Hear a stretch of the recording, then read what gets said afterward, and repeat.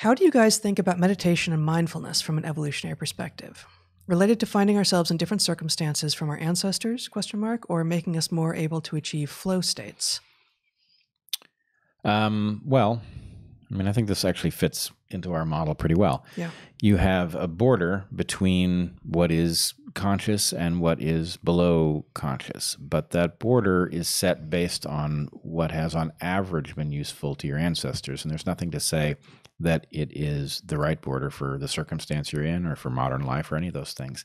And so by concentrating on that border, you can transgress it and you can discover stuff, which is, mindfulness is one way to do this. Humor is another way to do it. Music is another way to do it. Hallucinogens are yet another way to do it. And so basically there are lots of hacks that allow you to see what's just over that border. And the better at those hacks you get, the further over the border you can go.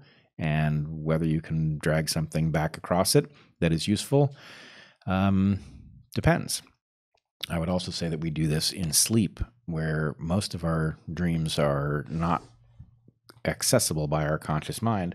But especially if you, take a hammer to your alarm clock or your phone or whatever it is that wakes you up and allow yourself to wake up normally, you will find that sometimes your subconscious mind hands stuff over to your conscious mind at waking, and that oftentimes those things that are handed over are not preposterous nonsense. They're actually useful insight.